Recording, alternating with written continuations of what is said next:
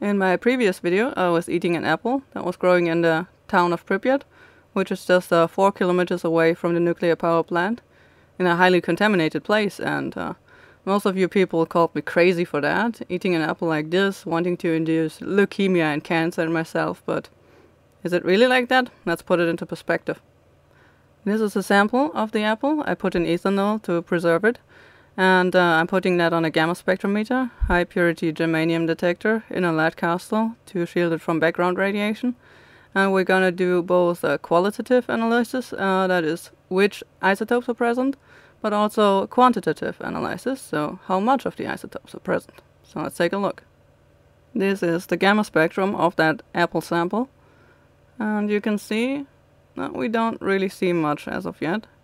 No significant cesium peaks or anything, but of course we're just measuring for a few seconds now. So let's take a look at that spectrum after 24 hours.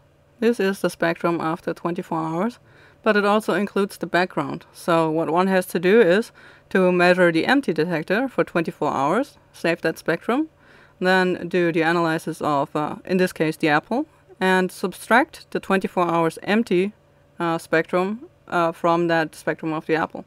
So this is the spectrum after 24 hours with background subtracted, and you can probably only read the numbers on the bottom left if you watch this video in HD and then full screen it, but it says that for this cesium-137 peak we have an activity of 0.63712 becquerel. That is for a 16.5 gram sample. That means that 1 kilogram of the apple has an activity of roughly 39 becquerel. So 39 decays per second from cesium-137 in 1 kilogram of these apples. Now let's actually put that into perspective, shall we? First of all, let's have a look at 1 week worth of morning urine. 1 liter of urine collected in a Marinelli beaker. For this, it's important to know about the biological half-life. The physical half-life of cesium-137 is 30 years. So after 30 years, half of the presented cesium-137 atoms will have decayed. But the biological half-life depends on the excretion rate, in this case the kidneys. Cesium-137 is mostly excreted via the kidneys, so it ends up in your urine. And the biological half-life of cesium-137 is just a few weeks to a couple of months, depending on your metabolism rate. So that's why I actually collected 1 week worth of morning urine, which is highly concentrated and has less water in proportion to other stuff, such as potassium and cesium-137, of course, too. So let's have a look at the gamma spectrum. As I said, the urine sample is 1 liter, so it's pretty much 1 kilogram of urine as well, maybe a little more. And the activity is 0.15 becquerel per liter for cesium-137, which is hardly of statistical significance, as the lead castle and the environment around the detector is slightly contaminated with cesium-137 from previous measurements. So even in this spectrum, which is of course again background subtracted, yeah, it's hardly anything, but okay, you could say 0.15 becquerel per liter of cesium-137 for my urine. In comparison to that, we have the natural potassium isotope K40 in there, which shows up with an activity of 23 becquerel per liter. And well, that's almost a gram, maybe about 0.7 grams of potassium within 1 liter of my urine.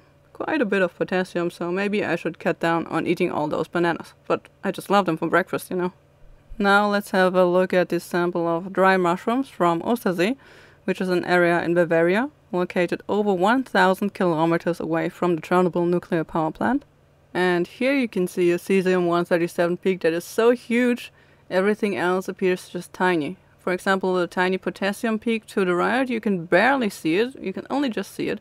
Probably would have to put this on logarithmic scale in order to make it stick out. But I'm leaving it on linear scale, so we have a direct comparison to the apple, for example. And you can see that this sample of mushrooms collected over 1,000 kilometers away in the forests of Bavaria in Germany read 215 becquerel of cesium-137. Now, these are dry mushrooms, but you probably also noticed that there's some soil and stuff in there. mushrooms contain about 90% of water. That would make the sample, if it's dry, roughly about 1 kilogram of mushrooms. But that would be 215 becquerel per kilogram of cesium-137 for the mushrooms. But as there was also some soil and stuff in there, I'd probably say it's double that. So let's say 400 to 500 becquerel per kilogram of cesium-137 for these Bavarian mushrooms. This is not entirely accurate, of course, because of the soil and everything in there, but it should give you a perspective on things. That the apple, 4 kilometers away from the Chernobyl nuclear power plant, is much, much less contaminated than these particular mushrooms collected in the Bavarian forests in Germany.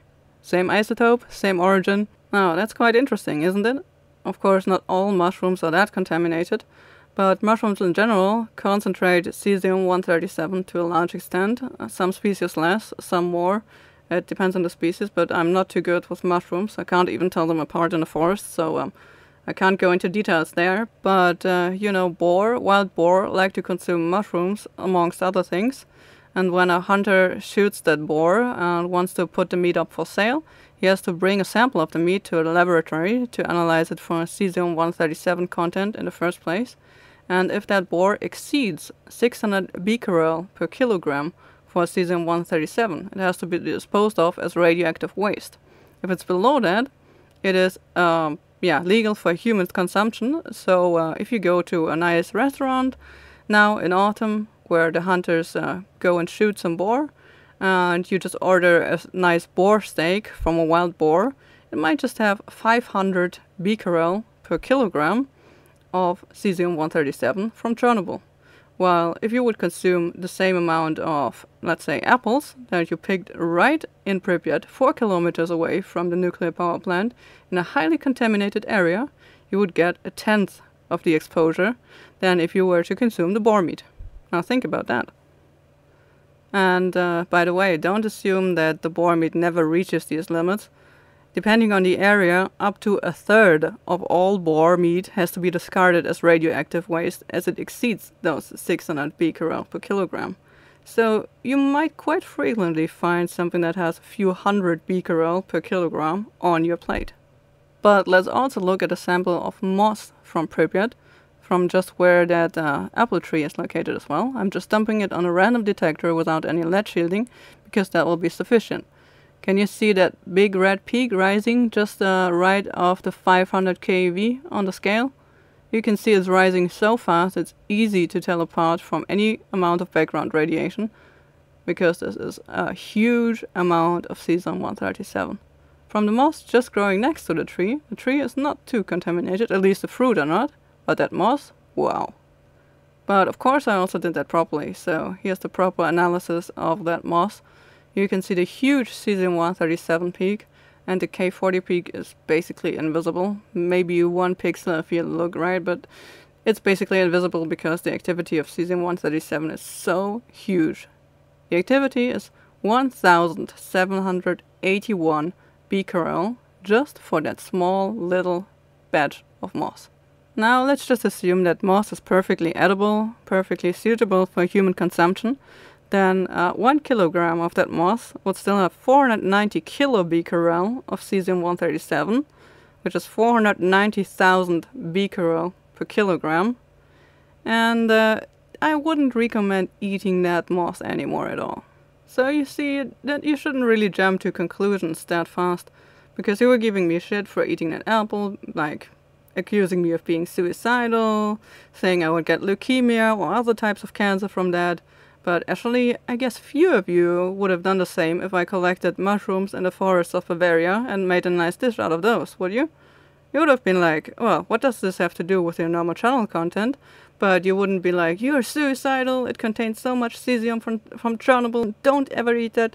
But actually, you would have been in the right much more in regard to the mushrooms from Germany than in regard to this little apple that I collected just at the nuclear power plant, or very close to the nuclear power plant of Chernobyl. So, well, think about that. But yeah, as I said, it really depends. For example, cherries are supposed to contain much more cesium-137 than apples as well. I never found cherries, sadly, but I'd love to analyze those. And if you had a look at the moss, I mean, the moss was terribly contaminated for sure, and I would not recommend eating moss, even if it was edible. I don't know about that, but... So I hope this little video helps you in getting the facts right for the next time, and thank you for watching through until this point.